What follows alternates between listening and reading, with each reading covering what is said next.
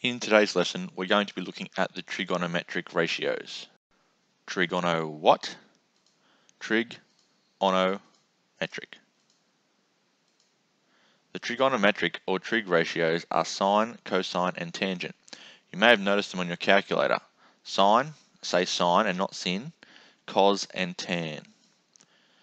They are actually set ratios between different pairings of sides in a right angle triangle. They allow us to find missing information about right angle triangles. The ratios. So what are the pairings or ratios then? Alright, in our triangle we can see a given angle there, theta. So we're going to start by labeling it as we did in the previous lesson. Starting with the hypotenuse. Directly in front of theta, we'll find the opposite, and between theta and the right angle, we will find adjacent. Sine, or the sine ratio, is opposite over hypotenuse. Cos is adjacent over hypotenuse. And lastly, we have tan, which is opposite over adjacent. Copy that down.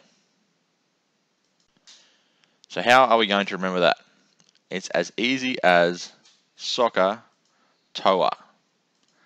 Alright, so the word SOHCAHTOA helps us to remember. We can see there sine, opposite, hypotenuse, cos, adjacent hypotenuse, and tan, opposite and adjacent. So if we take a closer look at each of the individual ratios, sine, opposite over hypotenuse, cos, adjacent over hypotenuse, and tan, opposite over adjacent. Take a moment to copy that down. And how are we going to remember SOHCAHTOA? Well, some people will just remember SOHCAHTOA, but others might need a little bit of help. So if we use SOHCAHTOA as an acronym, we can create some little sentences that help us remember. Some old hags can't always hide their old age. So if we look at the first letter of each word there, it forms SOHCAHTOA. Silly old Henry can't add hundreds, tens, or anything. Simple old Herman carries a huge tub of apples. Silly old Harry caught a herring trawling off Australia. Some old hag cracked all her teeth on apples. Some old horse caught another horse taking oats away. Could a hungry, stupid ostrich have taken over America? That one's not SOHCAHTOA, but it does help some people remember. Or you could make up your own, just using the letters SOHCAH and TOA, whatever helps you remember it. Alright, let's look at some examples. Our first example, we're going to find sine theta from this triangle. So our first step in all these questions is to label the sides of the triangle. So we'll start by labeling the hypotenuse with a H.